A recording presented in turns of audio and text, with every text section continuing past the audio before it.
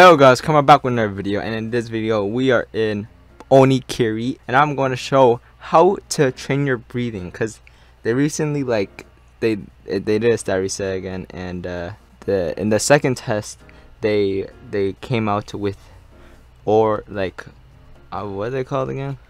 Gourds? Yeah, gourds. These things that people are holding right there, and that is to train your breathing. So this is your breathing, and that's to train it. So I'll show you guys how to get those gourds and train your breathing. So first things first, alright, you want to come to rice field. This is like the middle of the map, and you want to head towards the river this way, right down here. But instead of going towards the water trainer, alright, you want to go down here by this red house and those people over there, because there's a ladder down there for you to climb up actually. And then also you have to do a bit of climbing yourself, which climbing they gotta fix, because climbing is really annoying. Like, you have to spam space and Q, and it's just not efficient. Okay, can I there we go. It's just not the best. Like, this guy is out struggling to climb, but like, you know, it's very easy if you know how to. Alright, so yeah, just climb those walls, go forward. You're gonna see part of a tree right here, and then boom, you're gonna see a whole forest.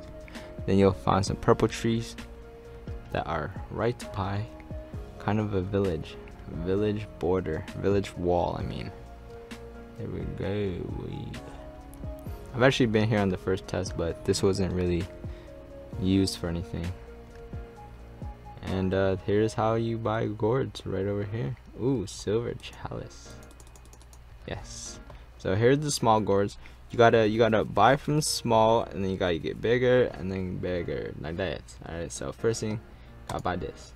I actually need one. So how you use this is you gotta hold F and breathe to the max, and then click with your gourd, and that's how you train it, just like that. And then repeat, just like that. Repeat. And every time it does that, it'll like track kind of and give you some XP until you break the gourd. And when you break the gourd, that means you can move on to the medium gourd, and then once you break the medium gourd, you could go on the large gourd. And the way you'll know is you'll one-shot these. So like, if you break it, right, you don't need to go back to small gourd, but if you do go back and breathe in it, it'll break like right away. So yeah, that's how you know when you're ready. And it takes a long time. From a person I know that did it, it took him probably like an hour or more even. So yeah, that's how you train breathing and get your gourds to train your breathing. So this helped you at all, drop a like, subscribe if you're not already, and turn on notifications, and I'll see you guys in another video. Peace.